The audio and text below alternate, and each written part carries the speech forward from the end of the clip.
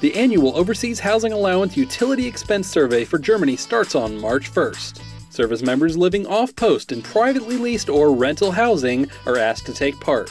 The information that you provide will help the Defense Travel Management Office to better determine future utility allowances.